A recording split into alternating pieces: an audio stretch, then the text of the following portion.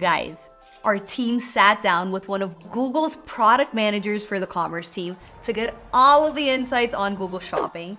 And I'm about to spill the tea because when it comes to increasing conversions on Google Shopping, the first thought might be to run paid campaigns and to put as much money as possible into them.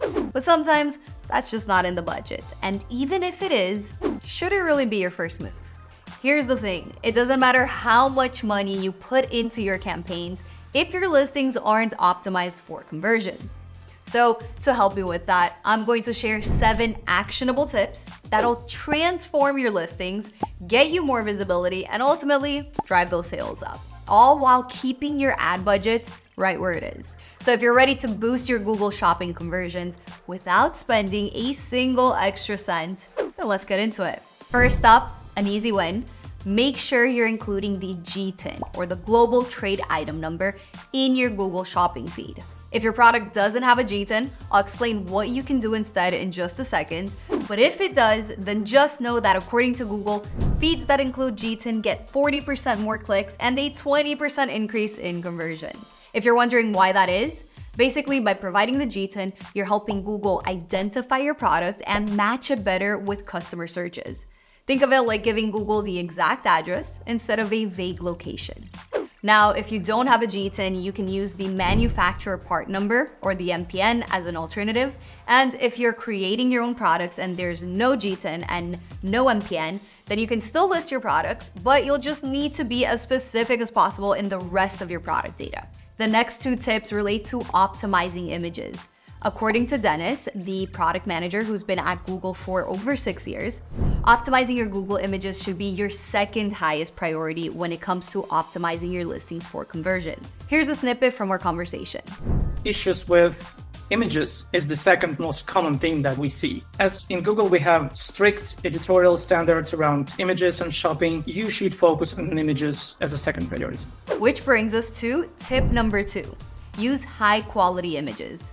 An Etsy survey found that 90% of shoppers consider photo quality to be extremely or very important in their buying decisions. So if you're competing with someone offering the same product, having better images can tip the scales in your favor, as buyers are more likely to choose a seller with higher quality photos. To meet requirements while optimizing for this, Dennis recommends submitting images of 800 by 800 pixels and of no more than 4 megabytes. Now, if you want to see how I resize images for all of my products in bulk in just a few clicks, let me know in the comments. All right, just having quality images isn't enough, so let's move on to tip number 3, avoid promotional text in your images. And by avoid them, I mean don't include them at all in your photos. One of the most common reasons that images get disapproved on Google Shopping is because they include promotional text on them. Think images that say sale or 10% off. Google prefers clean, distraction-free images to ensure a better shopping experience. Plus, Google already has specific fields where you can include all of that promotional information.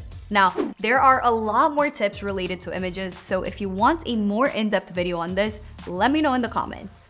On to tip number 4, optimize your product titles with the right structure. Did you know that Google has a title structure recommendation for every business category? As you can see here, the basic naming structure is to include the brand name, the product, and attributes like color, size, and weight. Turns out though that less than half of the products listed on Google have a product type or a color listed on their title. So just by adding these to your product title, you're already ahead. And depending on your industry, Dennis recommends including things like units or model number. Optimizing your product titles will not only help you rank organically, but it'll also improve your rankings in the shopping ads auction, meaning you're more likely to win that bid. Dennis also gave us some insider tips on how to optimize your titles for different goals. If you want higher impressions, you should include broader terms like shoes. But if you want to optimize for CTR, then you should include more specific terms, for example, running trainers. Doing this can boost your click-through rate by up to 25%.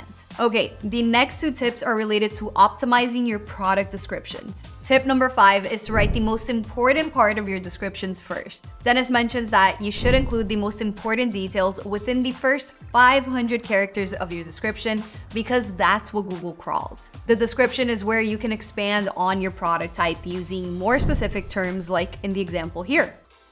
Dennis also emphasized the importance of keeping the content in the description relevant because adding irrelevant keywords can actually negatively impact your listing. This ties in with tip number 6, which is to include high-quality information to qualify for free listings. As you know, there are the required attributes and the recommended attributes in your Google Shopping feed.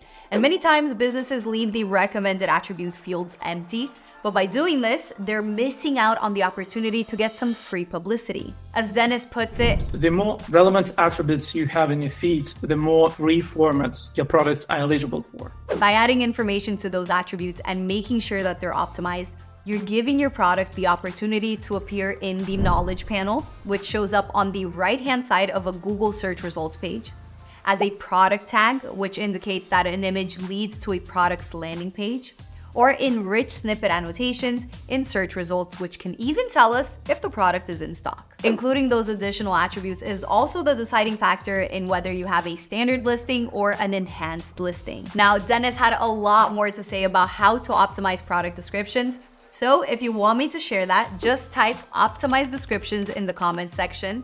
And while you're at it, if you're finding this video helpful so far, don't forget to give it a like so we know to keep creating content like this. And of course, subscribe to our channel so you don't miss out on future tips. All right, we're going to shift gears once more for our last tip, which is to include customer reviews to your listings.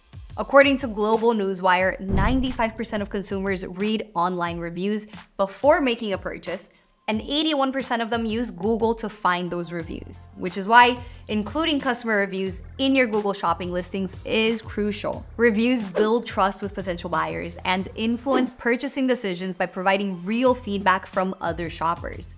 Listings with reviews are more likely to rank higher in search results, catch the attention of the buyer, and ultimately increase conversion rates. In fact, according to Spiegel Research Center, displaying online reviews can increase conversions by up to 270%. But make sure that these are real reviews because according to Trustpilot, 62% of consumers will stop buying from a business if they find out that the reviews are being censored. All right, guys, that covers the top 7 tips to boost your conversions on Google Shopping without increasing ad spend. If you found this helpful, you can grab a downloadable checklist of these tips to keep things organized. I'm leaving it in the description of this video. Also, if you're interested in learning how to create an automated Google Shopping feed so you can manage all of these product attributes seamlessly, I'll leave a link to that in the description as well. And of course, if you have any questions or if you want me to dive deeper into any of the topics that we covered today, drop me a comment below. Don't forget to like and subscribe for more tips like these, and I'll see you in the next video.